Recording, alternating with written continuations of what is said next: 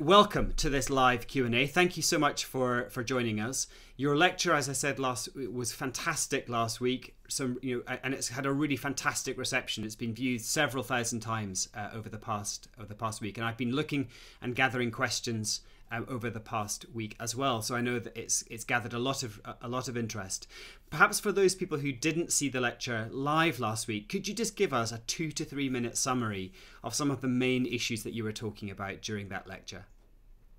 Okay, so the lecture was an overview really of some of the ways of looking at volcanic hazards that we kind of teach on our second and third year courses. So we do a second year course, general hazards, and a third year course very specifically about volcanoes. And although the whole thing is about like the many aspects of volcanoes, hazards is something that's kind of taught at A level. It's something that I know our undergraduates are very interested in. So the theme of the volcano was insight on volcanic hazards. But to do that, of course, you've got to start with setting the scene. So I sort of spent the first bit of the lecture talking about volcanoes of the world. So how volcanoes get where they are, where they're mainly distributed, and what that means about the style of hazard. So if you think about kind of a map of the world, the majority of volcanoes are around continental plate boundaries, particularly in destructive plate boundaries where you've got subduction zones, so one plate subducting under another. That has major impacts on the Earth's crust, and that promotes the release of heated magma and therefore volcanism. You also get volcanoes occurring on divergent plate boundaries where you've got sort of two tectonic plates moving apart. That releases pressure, that allows partial melting, and that again releases magma. And so both of those tectonic settings are where you get most of the world's volcanoes. So we kind of talked about that. On top of that, there are other volcanoes. So there's a thing called hotspot volcanism, which is easiest to explain, I suppose, with a big pan full of golden syrup, which is the classic way of teaching geology through food. Apparently they do this at geology undergraduate. I'm reliably informed. So if you heat a plate uniformly, convection currents will start to rise in particular places. You can see this obviously if you heat some golden syrup and then have a look, you'll see convection currents rising. And the model of hotspot volcanism is that although the Earth's mantle, and particularly the upper part, the asthenosphere, even though that is rock and it's technically a solid, it behaves, geologically speaking, like a liquid because of the pressures and temperatures, and particularly you get these convection cells in the upper part of the mantle that bring convection currents, a bit like a lava lamp, to the surface, and that forms a thing called hotspot volcanism. So you get this all over the world, sometimes at plate boundaries, but sometimes not. And so he talked about how volcanoes get there. And that then leads on to the fact that these different tectonic settings mean that the molten magma rises through the crust in different ways. And so that can affect the chemistry of the magma, which predominantly drives, for what we're interested in today, predominantly drives, among other things, viscosity. And the more viscous the magma, the higher the pressure when you get an eruption, so it's more explosive. And that then feeds into this idea that you get different hazards. So in more fluid lavas, you get more lavas. In more viscous lavas, you get more explosive eruptions. And generally speaking, the more explosive the eruption, the more hazardous it is. And so we talked about key hazards. So tephra, so volcanic ash. This stuff travels from many thousands of kilometers in some cases from the volcano. Pyroclastic flows, these kind of flows of high energy pyroclastic particles running at very high speed down the volcano, often the product of a collapse or a partial collapse of an eruptive column. They are amongst the most dangerous hazards close to the volcano. Lahars, so kind of mudslides, often occurring when you may melt ice masses that are on a volcano. Many thousands of deaths have been attributed to lahars. And then we talked about things like gases and transport of material away from the volcano that can also be a hazard. So, for example, volcanoes are known to induce, or very big eruptions are known to induce global scale cooling for a short period of time, like 1 to 4 years.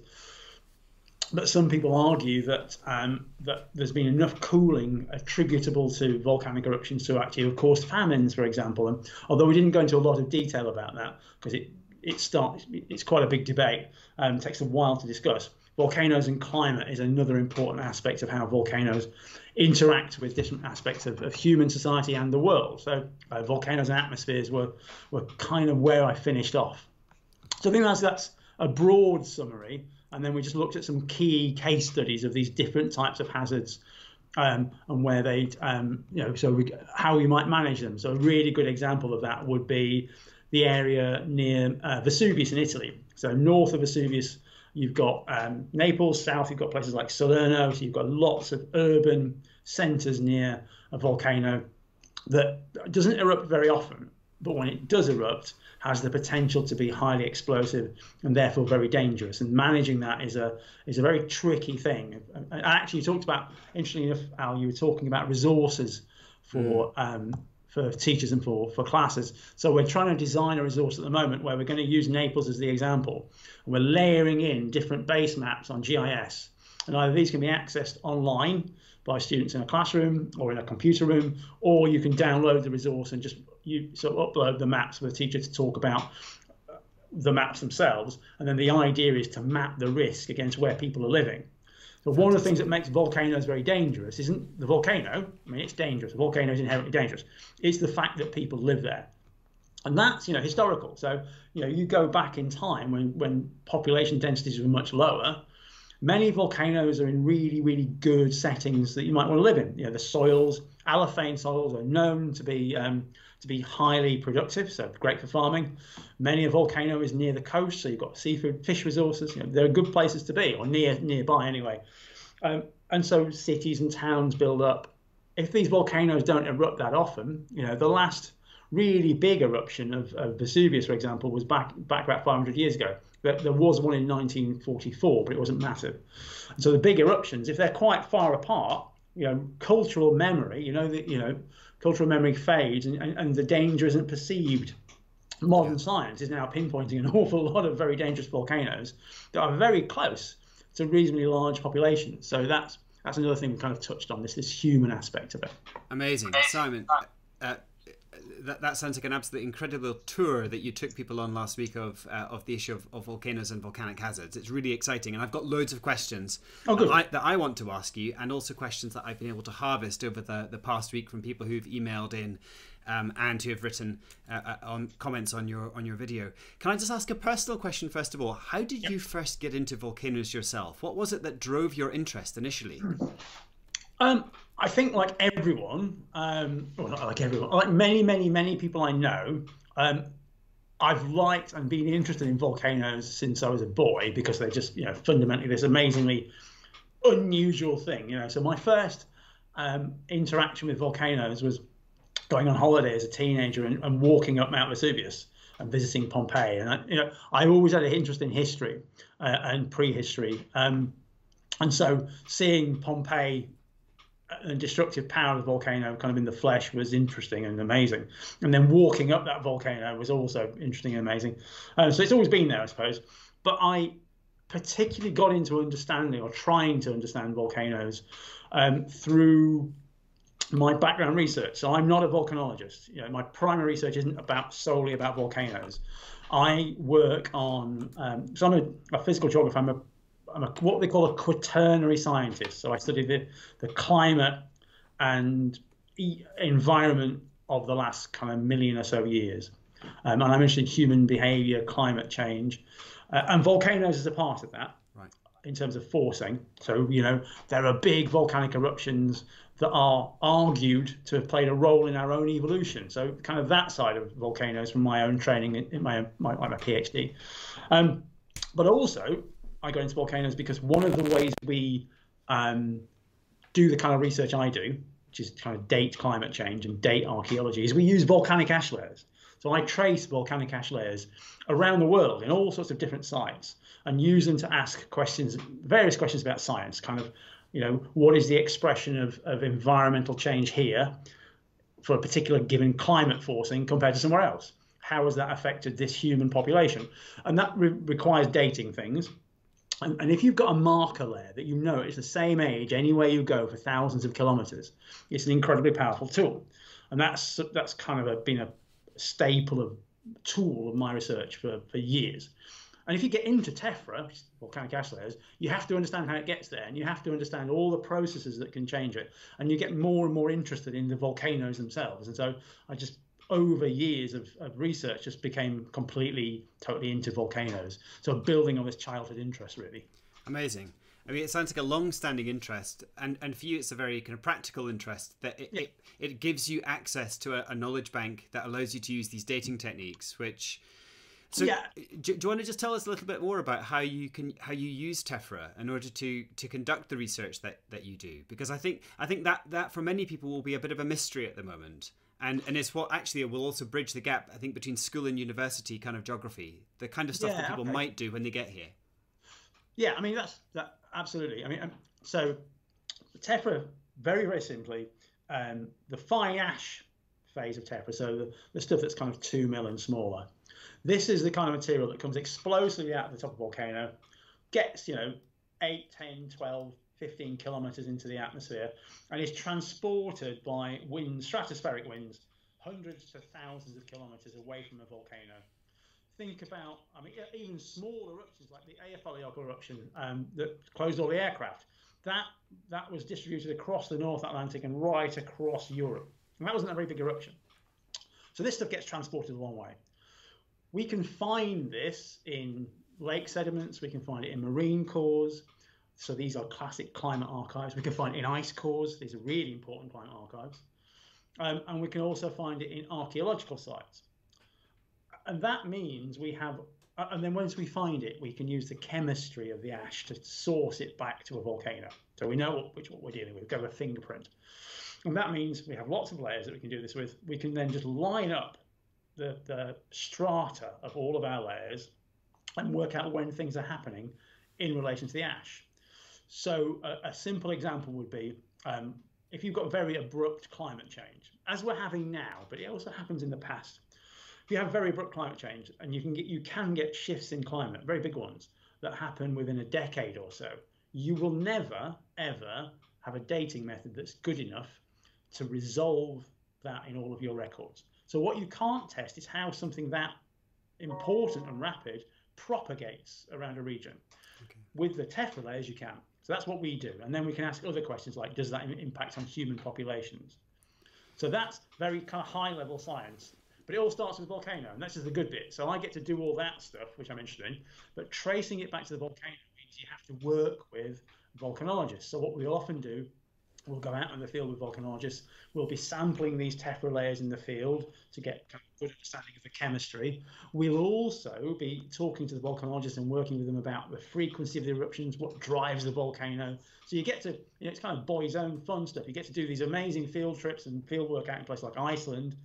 And I mean, we did quite a lot of work in Iceland or Armenia, understanding new volcanic centers, and then tracing it into kind of questions about climate science, about human evolution, about Bronze Age archaeology is my latest thing at the moment. Amazing. So you can use these ash layers that are deposited all around the world, presumably on the land surface, but also these things fall into lakes and form part of lake sediments and other things, and that allows you to make a judgment about when a particular layer was laid down, and that allows you to determine the time scale around which, for example, you can induce conclusions about the climate at that particular time. Yeah. So I mean, a really simple example at the moment, we are working on this lake in Norfolk of all places, which it's called Dismere. It's really pretty, really little pretty lake in the middle of a town in Norfolk. Very, very unassuming. But that lake is quite special. It lays down a winter and a summer layer that's preserved. So it's called varved. It's annually laminated.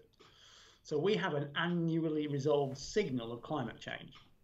Now, in that lake, we also have tephra layers from Icelandic volcanic eruptions that are because of this layering, are very precisely dated.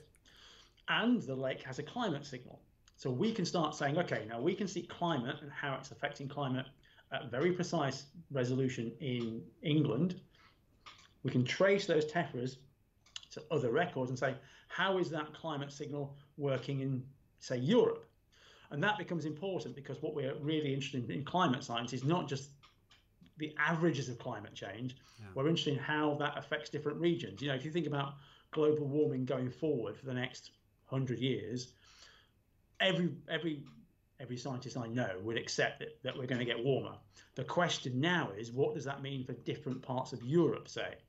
Because climate change is never distributed evenly. The Arctic is warming much more than the Pacific, say.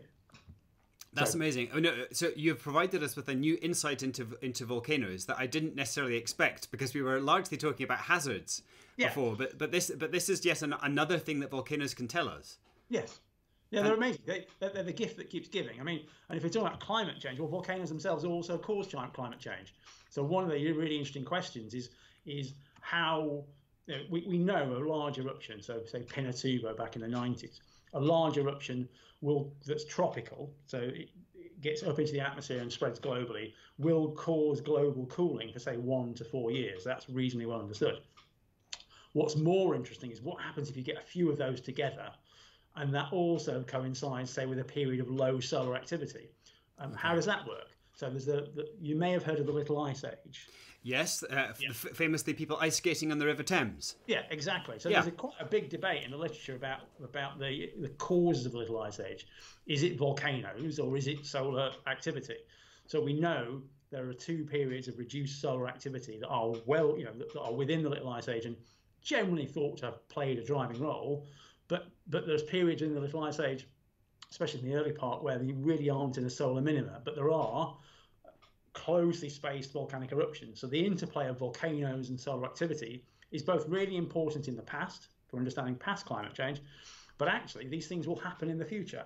And understanding how that interacts with human-induced global warming is quite important. And when we think about the Little Ice Age, I mean, we think about, these frost fairs and things, as I say, on the River Thames and the opportunity to go ice skating. But presumably, it wasn't all fun and games for people at that moment either. I mean, it sounds as though that could have also have induced changes in climate that could have caused crops to fail or could have caused famine to have emerged. So when we talk about volcanic hazards, you've got things like pyroclastic flows, which can cause an immediate hazard to a local population. But do we also need to understand hazards on a slightly longer term and more global scale? Yes, I think so. I mean, the second part of the lecture actually talked a little bit about this. We talked about volcanoes and climate. But there are certainly, and again, this is a debate, but there are certainly volcanic eruptive events that have been argued in the literature to cause significant famines. I mean, the Little Ice Ages or periods within the Little Ice Age are certainly part of that. So, there's definitely famines around the time of Tambora, for example. And Krakatoa is also thought to, or has been argued to have induced famine. There's the Justinian plague. There's quite a few papers in sort of major journals about whether some kind of major events in prehistory were even induced by large volcanic eruptions. So that is quite important as well, because it's not just about average cooling again now. So even in a global warming environment, you're also talking about how volcanoes interact with weather. So as well as the general cooling trend, do they induce, for example, the classic example with Tambora is the year without summer. So Mary Shelley wrote Frankenstein, and the argument is that's because there was no summer, because there was a volcanic eruption. It rained and it was horrible for a summer. There was, widespread famine, but she was quite rich. She just sort of sat in a nice house and wrote Frankenstein. But it's significant. These things could have potentially have quite short-term but quite significant impacts on populations even now. Fascinating. So I didn't know that about Mary Shelley at all. But of course, the phrase "once in a blue moon," I think, is partly attributed, isn't it, to the strange appearance of the moon through ash, perhaps linked to Krakatoa. I can't quite remember. It's kind of entered linguistic mythology to some extent, hasn't it? It's one explanation for that term. There are several explanations for a term for a blue moon, but yes, that is one. And also you get those classics. So Edward Munch's The Scream, the screaming figure with the sky behind, that's also attributed to volcanic aerosols, giving these amazing colours. Amazing. So volcanoes make an appearance in ash layers to help us date and to understand the past climate and potentially future climates. They appear in popular culture, but they often appear in people's lives that are far more kind of cataclysmic, and that's related to volcanic hazards. Now, in your lecture last week, you talked about a number of different kind of hazards, which seem to kind of almost sit on a bit of a spectrum in terms of the intensity or the effect that they can have on life. Do you want to just talk us through that again and try and draw that out for us a bit more? Well, the idea was, I mean, it's an observation that if let's pick a volcano. So the most common form of volcanic hazard in a lot of settings is a lava flow. So volcanoes that are relatively effusive will produce a lot of lava, not very much in the way of explosivity, but even some quite explosive eruptions have a lava phase, and that lava is it's highly hazardous if you get really close to it, but it's not very fast moving, and so it's much easier to manage in a sensible way than things that are fast moving. So if you go to somewhere like Mount Etna, which is my favorite place, by the way, or one of my favorite places, you will see kind of management structures built around areas like Refugio Sapienza to kind of stop lava flows going in certain areas. So unless you kind of are unlucky or just something a bit silly, lavas aren't too dangerous. They're really quite dangerous for economically. A mass lava flow can do a huge amount of damage, but not to life necessarily. Whereas when you start the more fast-moving things, so you think about, we talked about Pompeii right at the start, pyroclastic flow deposits or ashfall deposits. If it rains, you get a big dump of ash. These fast-moving, rapid hazards tend to be the most dangerous. And if you're very unlucky with very little warning to an eruption, you can't manage your way out of it. Right. So for example, we'll go to Naples again and Vesuvius. There is an assumption built into the hazard planning around Naples that they would probably get something like 2 weeks warning, and that is based on historical documentation talking about the last big eruption, which talks about 2 weeks worth of earthquakes and things like that. And that's possible, but you can also get eruptions from places like Vesuvius that are very, very rapid. So rapid recharge of the magma chamber, rapid eruptions. If you get 24 hours warning and you've got 500,000 people within the potential blast zone, you can't manage your way out of that. No. And so these things can become much more dangerous. Can you tell us what are some of the warning signs that people might be looking for? I know that volcanoes can very subtly change shape, can't they? For example. Yeah, there's a huge. Well, so the volcanoes that are in, shall we say, the more developed parts of the world, or some volcanoes in the global south that are well monitored, especially if there's kind of aid from the developed world to do so, they'll have a whole range of things. So you can be looking at monitoring the gases that come out of them. So, for example, you get increases in CO2 if you're recharging a volcano. If you're doing that, you can also deform the shape of the volcano. So somewhere like Mount St. Helens, for example, has got a whole series of GPS monitors on it to look for deformation. So actually, there's a really interesting program going on at the moment. The US Geological Survey are monitoring a whole range of volcanoes in non-developed countries, shall we say, from space to try and look for deformation changes remotely, because there's so many volcanoes. So there's deformation changes, there's changes to the chemistry, there's earthquakes and earthquake frequency, even minor earthquakes. So there's a whole range of geophysical ways of monitoring volcanoes. Yeah.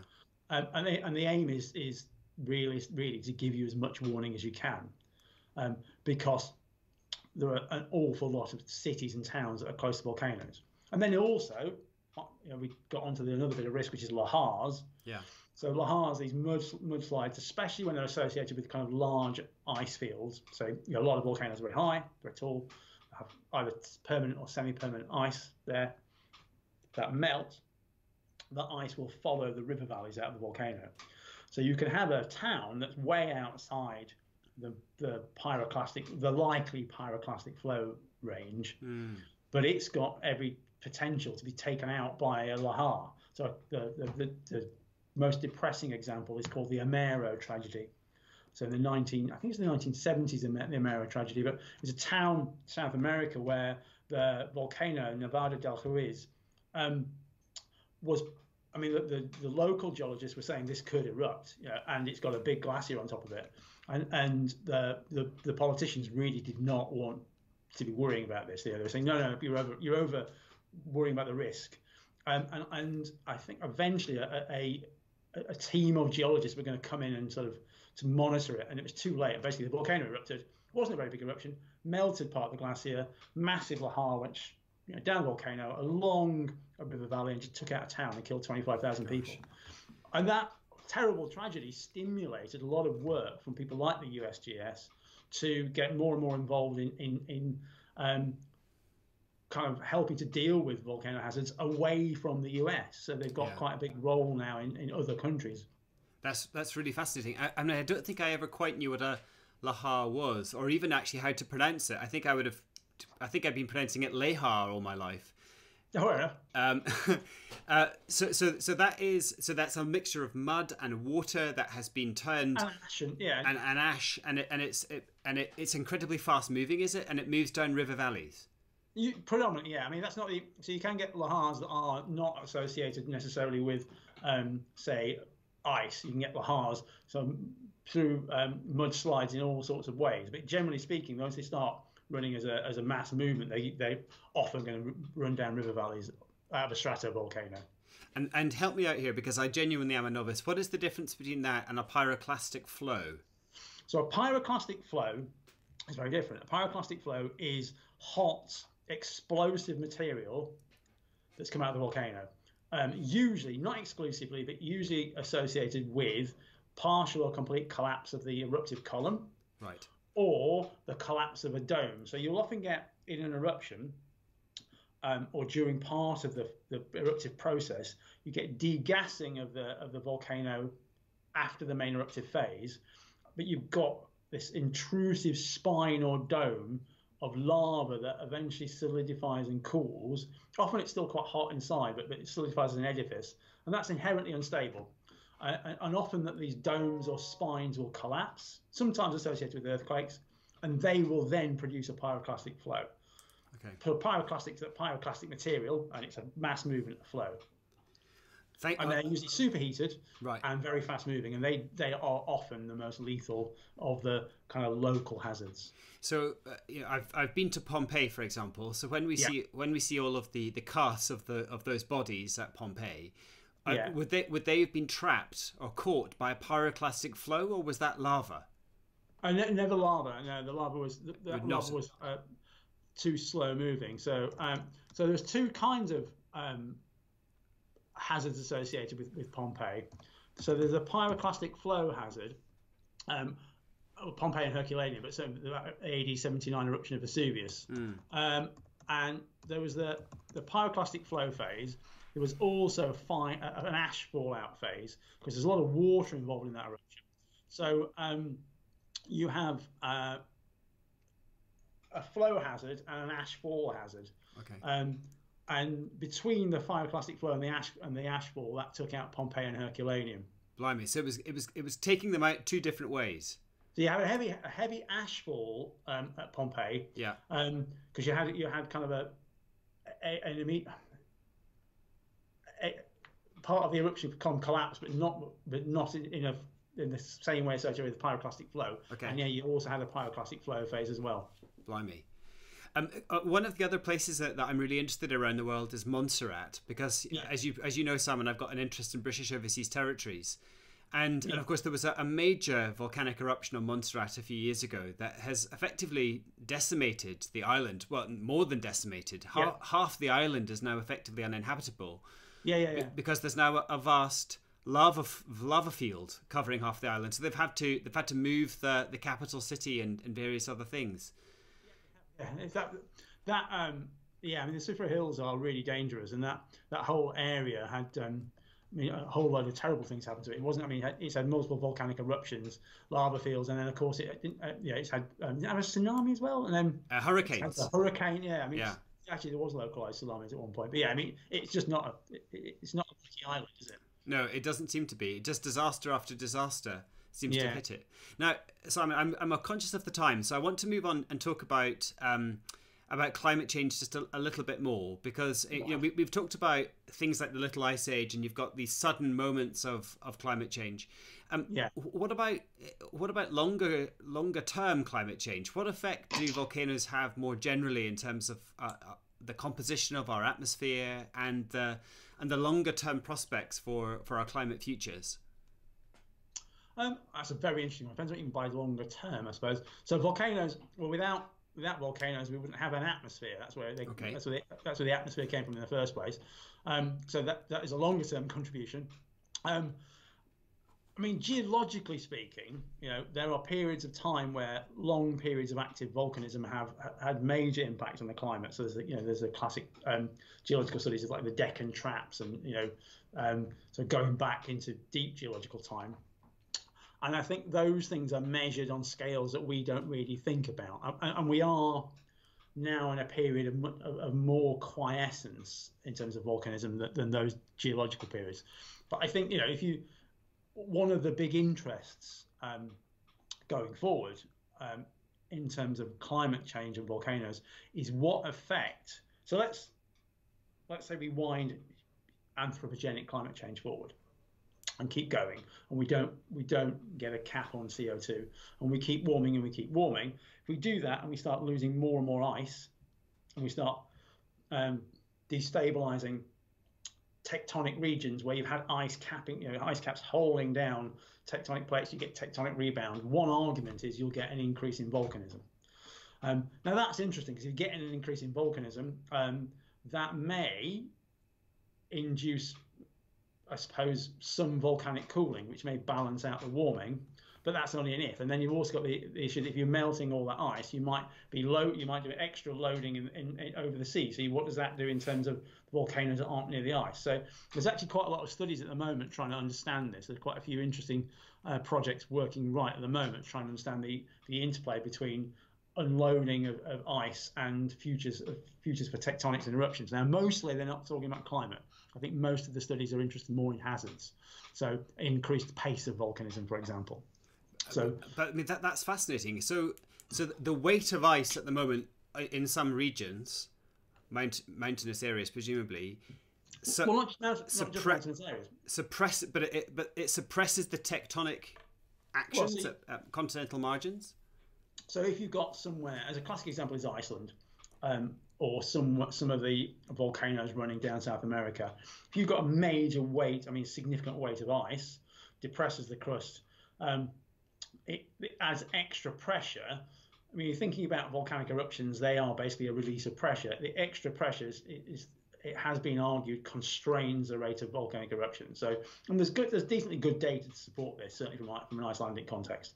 There's increased eruptive frequency associated with warming, certainly going back the last 10, 11,000 years. So there is an argument that if you lose a lot more of that ice, you'll get increased volcanism. So, it's a reminder, isn't it, of the delicacy of the whole global system. Obviously, the atmosphere in a fine balance, but similarly, if ice itself can be a suppressant to volcanic activity, and if that were to disappear, one wonders about the nature of the future. It's very hard to predict, presumably, what could happen under those circumstances. Well, yeah, I think that's true from both a hazard perspective, but also quite a few other perspectives. I think if we're thinking about the future of climate change and we're thinking about anthropogenic climate change, understandably, most of the work is done and most of the modelling is done over a 100, 200 year time scale, because that's what's in most people's imagination. But if you think over longer time scales, the Earth, as you say, the Earth system is very delicate.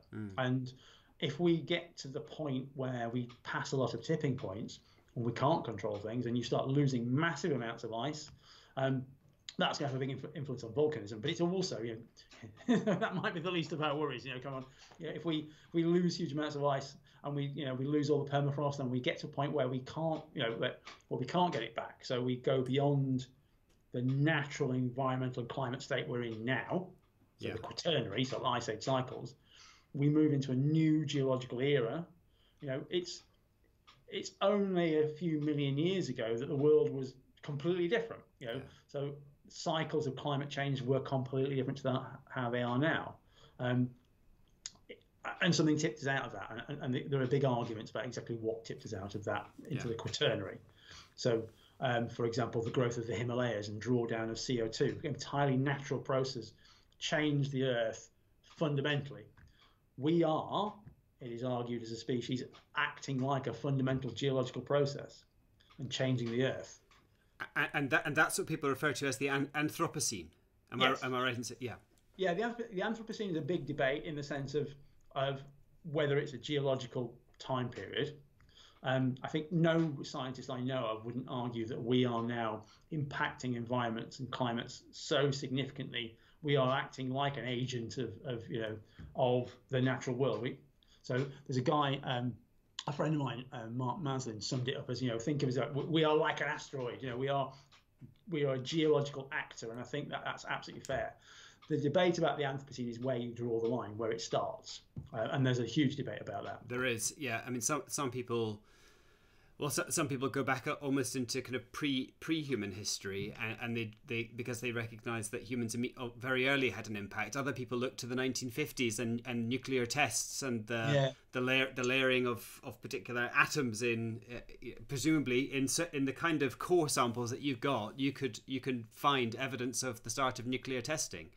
You can see that in lots of things. Yeah, I mean, you can see it. You can see it, and if you chose to do it, you can see it in any tree that's old enough. So we call it the bomb spike. So there are cosmic nuclei like radiocarbon. People have heard of radiocarbon, that they're created in the upper atmosphere by cosmic ray bombardment. Now this is actually relevant to volcanoes even, because when I talked about the Little Ice Age, one of the ways we see the solar signal is through these cosmic rays that are impacting and generating these new chemical elements in the atmosphere. Nuclear bombs do the same thing. We see this gigantic spike in the 1950s in lots of records. So that's where some people would draw it. I wouldn't. I would draw it in. I would probably draw it about 11,500 years ago, which is when we invent farming, because I think it all comes from farming. Yeah. That's what I was thinking when I talked about pre-human history. I was thinking that, because some people would say things like the Industrial Revolution or the Agrarian Revolution in the 17th or 18th centuries, but I had also heard some people going back as far as that, 12,000 years ago.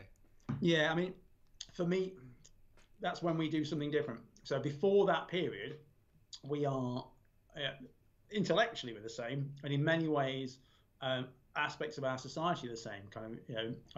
One of the reasons we, as a species that evolved in sub-Saharan Africa, can be so successful in a range of environments is technology. And we were there in those environments long before farming, 30, 40,000 years ago. But I think when we invent farming, we change how we interact with the world quite significantly. And I think for me, that's the starting point of the other thing is actually, we currently live in what we call an interglacial, and we call our interglacial the Holocene. And there are many, many, many interglacials before this one, and they are all seen to be part of a package of time called the Pleistocene. Our one interglacial gets its own name, and it's us that, it seems to me we just rechristen it, call it the Anthropocene, and we can all go home. But anyway, that's a different debate. Well, Simon, you have taken us on an extraordinary global tour. We have thought about hazards. We've thought about other insights that volcanoes can offer us into the history of our climate, and revealing a whole load about the human occupation of the world and the way that we've changed the planet. We've talked about the role in climate change. We've talked about different kind of hazards. This has been the most extraordinary question and answer. Thank you so much for giving your time. I know that you'll be happy to answer other people's questions if they were to come in over the next weeks and months via this chat, and we might even do an update Q&A if we gather questions over time. But Simon, for now, thank you very much. It's been absolutely brilliant. What I'm going to do is also I'm going to look forward slightly and just tell our audience at home about what we've got coming up. So there is Simon's lecture that we've had last week and tonight on understanding volcanic hazards. Then we've got starting on the 1st of February, we've got Contemporary Urban Environments with Mike Dalton. So on the 1st of February, we'll have Mike's lecture, and then the week after, we will have the Q&A. And then on the 22nd of February, we've got Carbon Cycle, and we're going to be talking about wildfires with Daniele Colombaroli. And then finally, modern slavery, and that's with Professor Catherine Brickell, who's going to be reflecting on some of her amazing work on a project called Blood Bricks, which is telling untold stories of modern slavery and climate change from Cambodia. And just to say, as a final reminder, we are putting all of these videos on our new Teacher Hub, and you can also find them on Facebook and on our YouTube channel. So all of these videos will be there, along with a whole host of teaching resources that we're going to be putting on in the next few weeks and months. So we hope that's going to be helpful to you, pupils who might be studying for GCSEs or A-levels, and helpful also to you teachers who are teaching some complex issues to people who need, because they're often learning from home, access to lots of resources. So we hope this is helpful to you. If you'd like to see us do anything else or have suggestions about topics, let us know. You can leave a comment here or get in contact with us at the Department of Geography. We'd love to hear from you and make sure that we're supplying you with the kind of stuff that's genuinely helpful for your classroom teaching. But for now, from Simon and from me, good evening and thanks again for joining us. Yeah, thanks. But keep an eye out for the volcanic hazards mapping thing we can try and put together on Teacher Hub. That should come out very soon. Yeah, that sounds absolutely brilliant, and that will be a great resource. Thanks for putting that together, Simon. No worries. Right, see you soon, everybody. Take care of yourselves. All the best. Bye-bye. Bye.